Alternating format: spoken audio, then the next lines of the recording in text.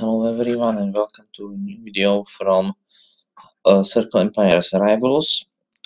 Today we are starting a new series where we will be trying to defend the castle on impossible with every leader. We will start with Wolfam and move on.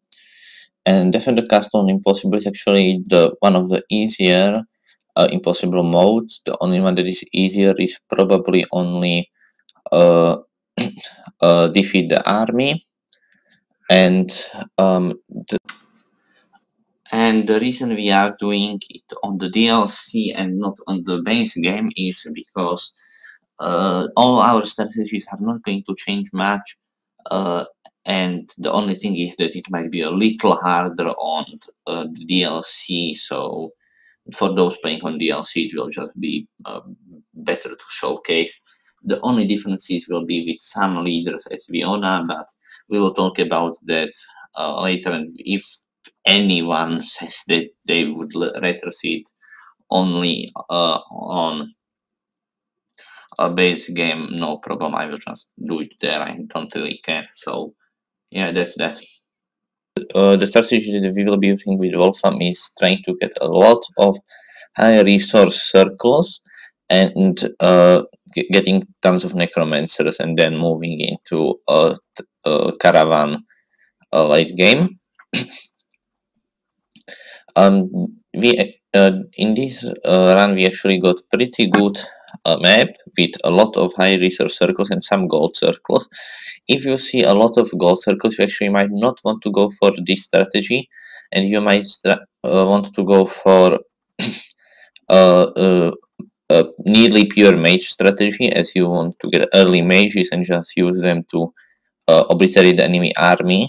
That strategy, if you like, get 3 gold circles, spiders maybe to quickly get them, can be quite devastating and have a pretty high win rate, but you not always get this, and getting good resource circles can be safe, and necromancers are one of the comeback mechanics. As when they level up, they become significantly stronger, and when you get some master necromancers, they start leveling really quickly, and afterwards we can just destroy waves 1 and 2. And the problem is with this strategy is actually wave 3. Wave 1 is melee infantry, or just guards, spearmen, and everything like that. Wave 2 is range enemies, and wave 3 is cavalry. Cavalry is really problematic because cavalry is very high quality, has very high quality units.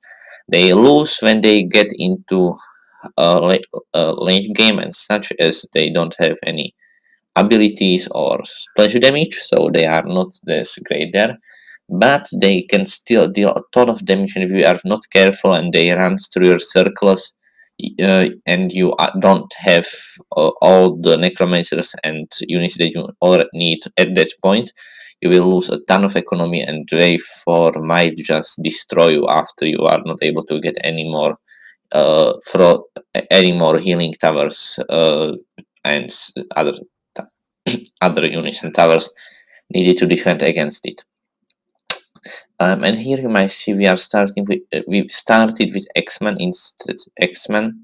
instead of archers, which is the typical opening. This is because archers are significantly faster to get a good economy running, but actually want to have some damage output against wave 1, and even though X-Men deal really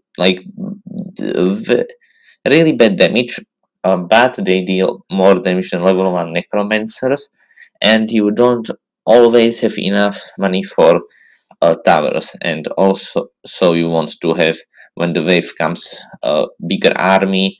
And with the 3 minutes as it's now, it's better to go for X-Men than archers almost always. So yeah, that's why we went for X-Men.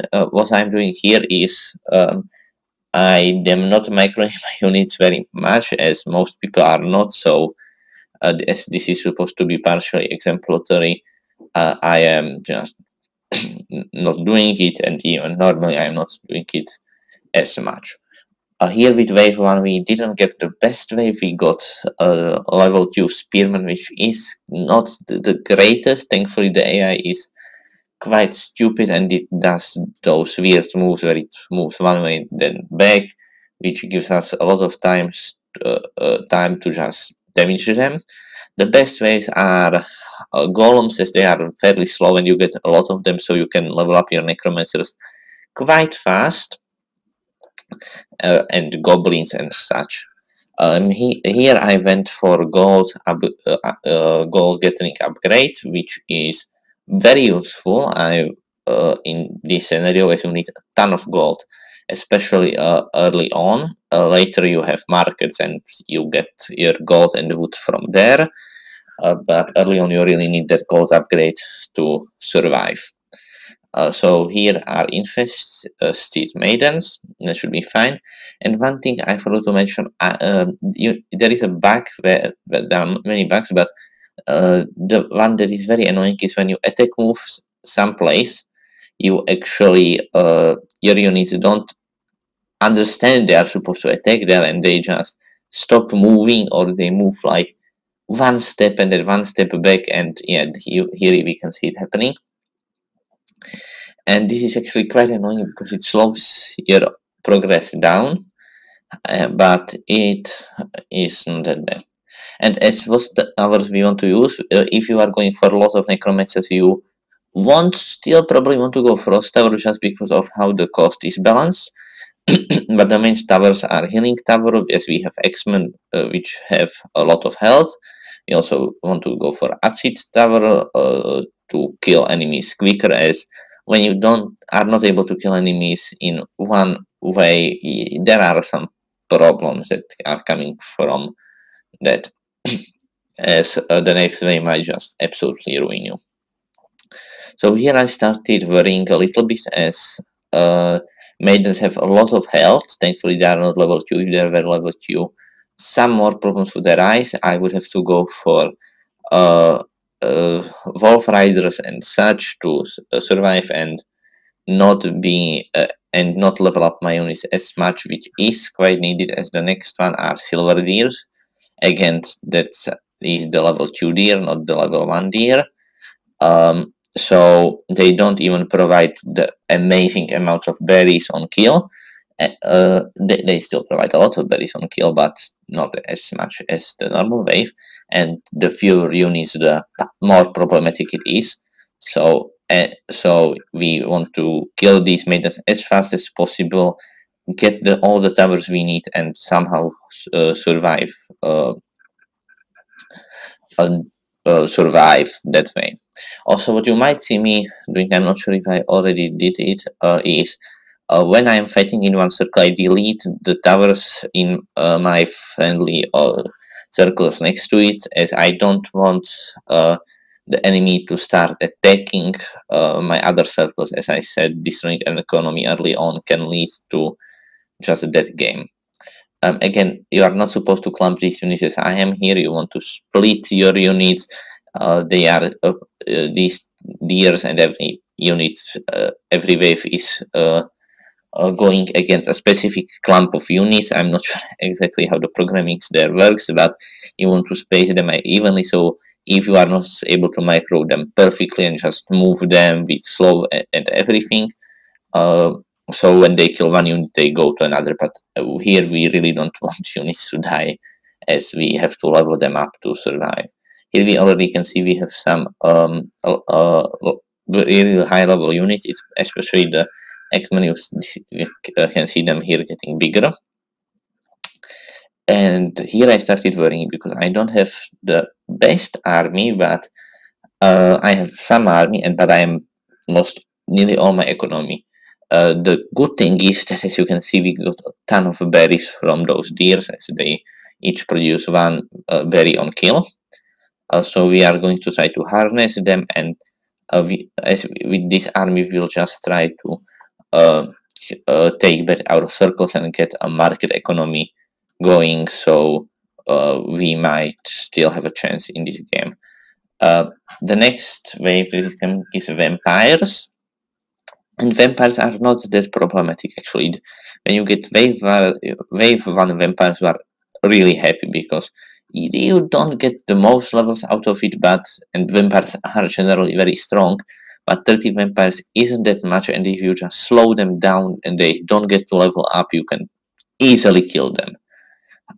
So yeah, so vampires without support, when one player already has scored, they are losing quite a bit. So there's that. As we can see, they are just not able to fight at all. We are not dealing as much damage as we want, but we are still going through them. As for upgrades, you want to get schools not really early on, as you will lose units. You need to take circles and defend. We economy upgrade, we want to get the gold upgrade, and we also want to get upgrades like nutrients, but only later on, as early on we will just get all the workers we need. And for combat upgrades, you want to get them earlier than I'm doing here, but I mostly play PvP, where you never almost want to go for upgrades, as they most of the time are really overpriced. So that's why you can see me not going for them a little too late. You can go for them much faster. And how are we are going to win this by uh, waiting until one wave two waves in a row come from the same corner, as we can defend it quite easily. We can get all the towers, we don't have to worry about movement, and then we are just, and while we are waiting for the second wave to come, we will just run over the other circles and get a really strong economy going, and at that point we really don't really stand a chance of losing. Except, and you really have to be careful about this, elder witches. They are not as strong as some other waves, but you have to be really careful, because if you don't notice that the next wave are elder witches and you don't get your rain mages, they will kill you. You will have enough economy to get a ton of rain mages, but if you don't notice that, you have a pretty good chance of just dying. This actually happened to the last run. I was just ready to pick it up and just wanted to attack the enemy circle. Like, I have a big enough army to take it, but what became is that other witches just spawned and obliterated me. So yeah, you have to be careful about that.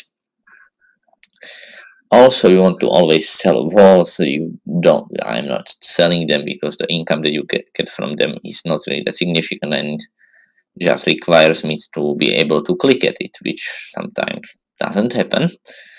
But yeah, here I am supposed to move all the units all the time, but at this point you really don't need to concentrate about the game as much, as you are really in a winning position from here on out. Just be careful about what waves are coming, get your markers going, and everything is fine. Also, one thing I see a lot of players do wrong is they put markers close to each other. Yes, caravans come faster, but overall you get more income the further the caravans, further the markets are. So get them as far as you can, and if you have haste towers, also get haste towers. One thing I forgot to mention, I will just mention, I will just put in the video why we are using DLC and what are the differences between DLC or not. As there are not really any differences. DLCs may be a little harder, but there are more leaders and we are working with it, and we are not really using any DLC units in these strategies, and I will try not to use them, except some leaders where you really need the launcher as Viona is. Viona used to be extremely strong, but nah, she's quite liking in PvE, but that will be when video about Viona comes. So here I'm just getting all this stuff ready, and now all the gold income starts going after we set up the caravans. And here I am finally starting to take this thing. We are entering because there are a lot of these circle defenders, so it's better to just move your range units in to just quickly kill everything. I'm just putting more necromancers. You can, now that you have gold, go for mages. It's probably better, but we already have our ancient mage leveled up, so we have enough damage and burn to do everything there. So as you can see, we are controlling already the whole map. We have zombies from necromancers, and this game will really be easy to win from this point on. We can actually, after we have enough income, just use towers to defend these waves, but around wave 10 we are going to win anyways, 10, 11, maybe sometimes 9.